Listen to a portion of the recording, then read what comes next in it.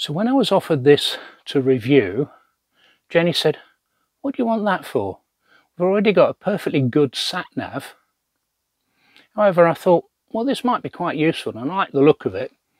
I thought it could be useful if we're looking at maps whilst we're on the move. So let's find out who was right. So this is my review of the Carpuride W901 9-inch portable car stereo. And as usual, I'm not being paid to say anything nice about this. I'm going to tell you what's in the box, what it's for, and I'll show you how it works. And I'll let you know if I did need it after all, and hopefully help you decide if this is something that you need too. So the price is £191 if you use the affiliate link in the video description below, so do check that out. So first of all, what's in the box?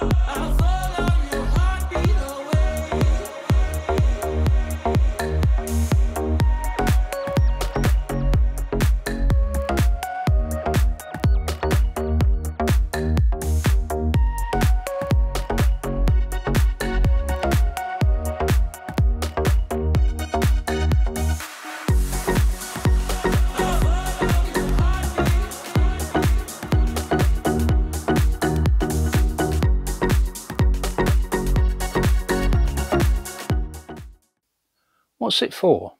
Well, it's for older vehicles that don't tend to have built-in applications like Android Auto or Apple iPlay. The law on mobile phones recently changed, and you're now not allowed to use your mobile phone whilst you're driving or even for filming or anything. So this gives you hands-free access to compatible phone apps, sat-nav apps like Google Maps or compatible sat-nav apps, music apps like Napster or radio player for stations like Greatest Hits, music stored on USBs and SD cards. It's got a big display, as you can see in the vehicle. You can use it for phone calls. So what are the mounting options? So this is the first mounting option. It's got this rather strangely shaped plate here that you can use, but it does allow you to tilt the unit backwards and forwards. The odd shaped mounting bracket comes with a bit of double-sided sticky, so presumably you find a surface on it and stick it down. Notice it's also got screw holes in there, so you could doubly attach it if you want to screw into your dashboard. And this is the sucker mount, the Windows sucker mount. And as I showed you on the car, that is really, really sticky. Adjustable there and adjustable there, so it's got a bit of an extension on it. But I found that, because that's quite heavy on that bracket there, found that quite a weight to support on a longer arm like that. And the final mounting option is this plate here, which again has got screw holes on it, but it's also got a sticky back on here. I won't take it off, but you can stick that down to a surface and screw it as well, and then you could use the sucker mount on that one. Yeah, that's the sucker mount attached to that plate. I'm never going to get that off, you know that now. There's two plates. There's a CD slot mounting option, and you can buy that separately, and an air outlet mounting, and you can also buy that separately. It features support for Google and Siri Assistant. It's got a 9-inch touchscreen, it's got iPlayer, Android Auto, it's got sat-nav support, mirror link, Bluetooth, it's got an FM transmitter so you can hook it up to your radio. It's light sensing, it has an equalizer. So what are the input options? Well, Android Auto, Autolink Pro, and that's a downloadable app, and that gives you mirroring on Android. iPlay, as I said, wireless mirroring on your iPhone. You can use a USB stick and an SD card to play your own music. 2 output options, a 3.5mm jack, an FM transmitter to hook it up to your radio in your car or motorhome. So what was it like in use? What about the setup and mounting? Here's the connection in the car, but I can take that off and it's there now. You can see this on this bracket here. This bracket, I don't know, I'm not that convinced about this. It's sort of banging a little bit there, wobbling about, and as it's going along it's doing that. So obviously I could lift it up a bit higher, but I don't really feel that it's supporting it that well. As you can see, it's sort of pulling on it. I also say that this backing on here is incredibly sticky. As you can see, this is a really sticky stuff, and it's quite difficult to get off the windscreen. I suppose they've done that deliberately to support the weight of the whole thing. You see, with the arm like that, that's quite a way out. You can extend it a bit further out like that. I possibly could have it a bit closer, but I think there's even more weight then on it. So it would go. Let me just put the camera down.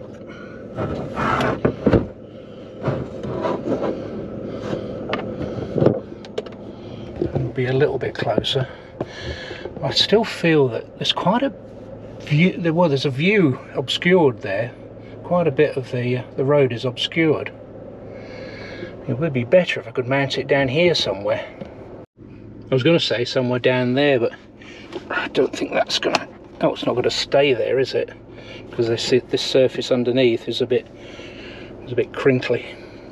So no, I can't mount it there. Maybe I could mount it over there. It is that this is connected with the Autolink software and lead. So the lead, where is it? The lead goes into the little socket here for the auxiliary into there. I've got no USB on this radio in the car. I've got it mounted there, so I've had to unplug my dash cam power adapter, which is in there somewhere. It's in there somewhere. There it is. Yeah, I've had to unplug my dash cam power adapter, but you will need a doubler if you're going to use it in the car like that. Here's a connection in the motorhome via FM. So this is my normal sat-nav here in position, normally on one of these friction plates. It's on a friction plate just like that, and that normally sits just there. So I'm wondering where to mount it. So in case you're unaware, some Fiat Ducatos have this pull-up. It's really for a tablet. This pull-up unit here, and what you do is you grab hold of the back of it and pull it up. And it comes up like this. It's got a locking lever here. You pull that and these things pop out. And in theory you can put a tablet in there, in this sort of unit. And then you close that lever, and in theory it locks these arms in place. Now, it's sort of a little bit balanced there, but actually that's not bad. It's quite thick at the base there, so these legs here don't really sort of sit all that well on here. One slight drawback with this arrangement is I can't close the blind there, but if I put this down, now I can.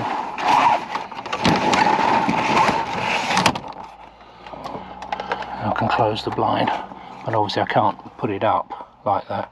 But that works. Okay. So that's it in that position. Oh, that's okay. I'm quite pleased with that actually. I could have my sat nav over there and Jenny could watch that. I could hear it. I could probably just about see it from here, or I could, of course, put it. There's nowhere really there. I could put it on in the corner there, but it's probably okay there. Probably angled a little bit towards me, like that. Yeah, that works.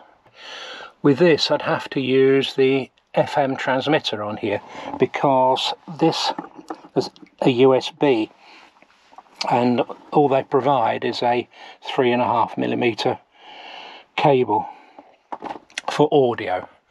So switch that on. I've got it on 87.5, so if I tune the radio into that, 87.5, as we've got Android Auto, and I haven't got my phone with me, so it's probably an idea to bring my phone with me. Incidentally, if you switch the ignition off, that goes off, unlike the radio. Connection, Bluetooth. Yeah, you see it's connected to the sat nav, so if I connect it Carpuride,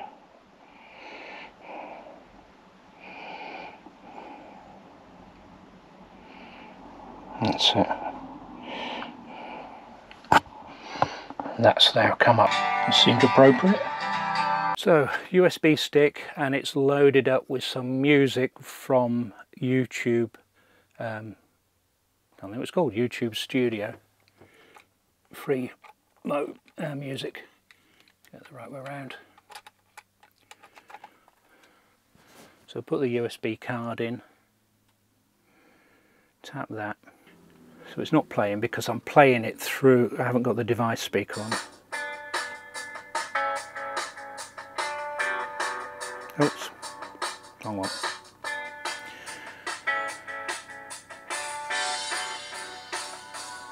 Now if I go back to settings, turn the device speaker off, and we go to the FM transmitter, and we'll tune into that radio station.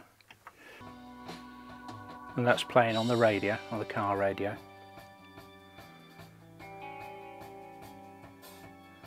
It sounds alright. Sounds quite good.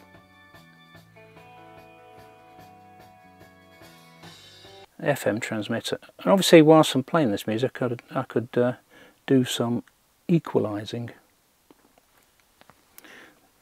Don't know what difference it will make. Let's try it. Let's go back.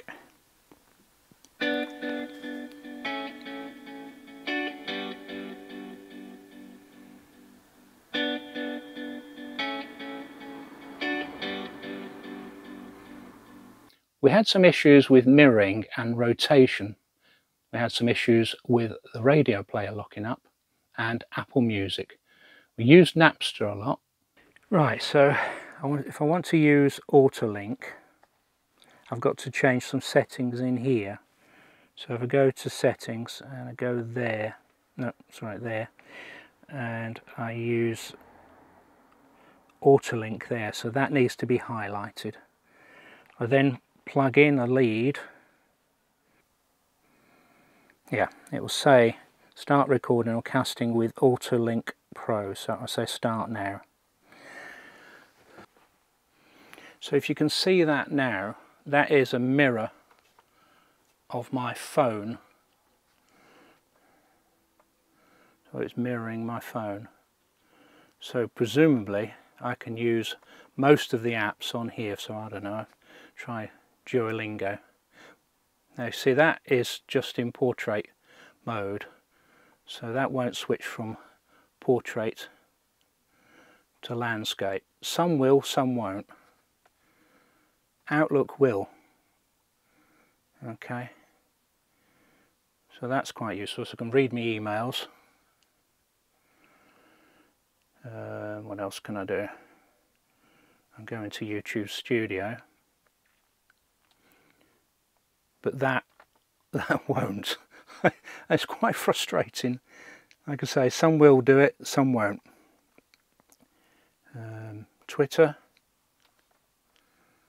will, there you go, or X or whatever it's called now.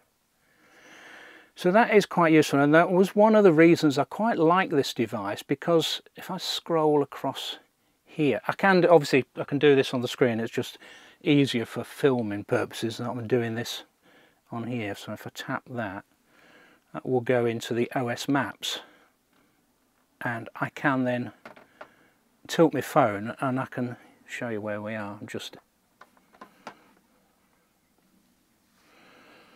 Yeah, well, there you go. Swift command will do it. So I can, like I say, you have to have the phone.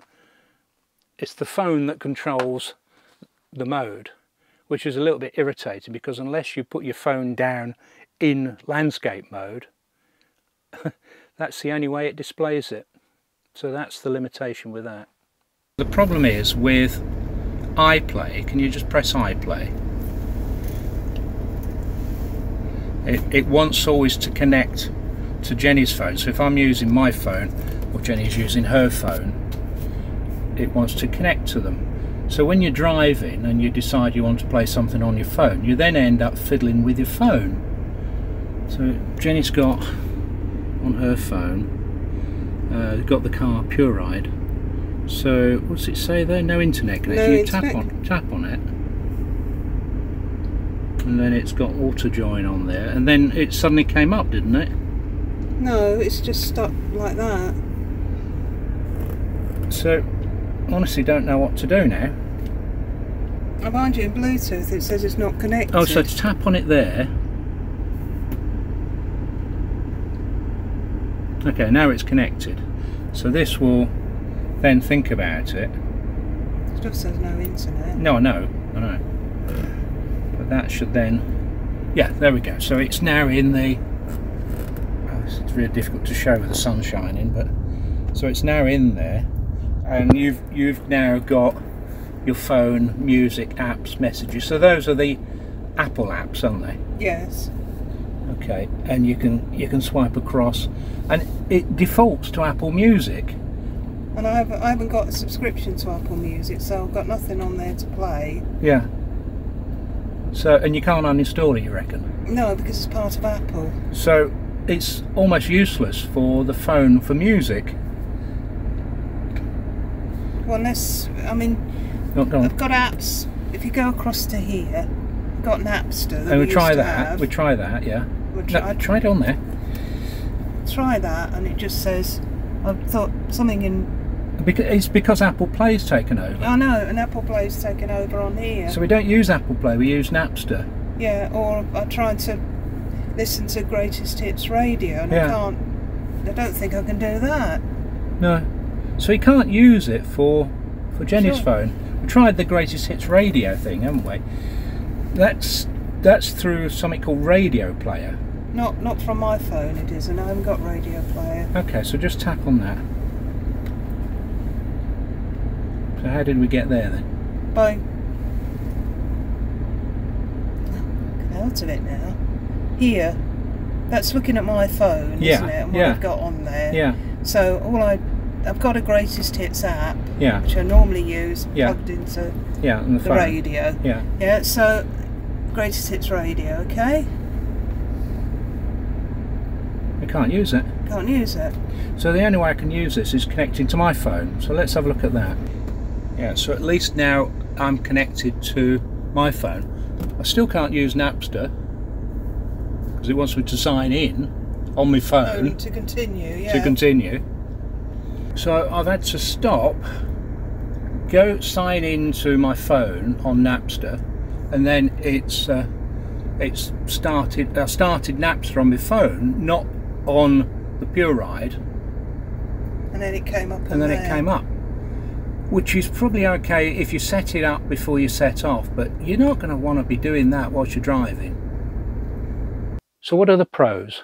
Well, it's cheaper and less effort than replacing the whole head unit.